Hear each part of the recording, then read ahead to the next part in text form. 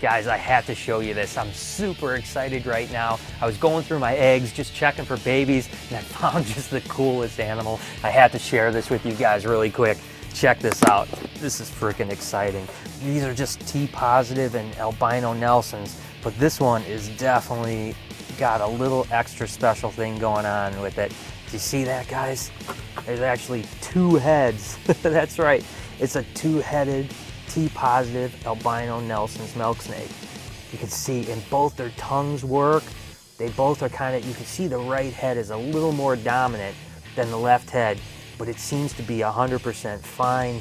It seems to be healthy other than that.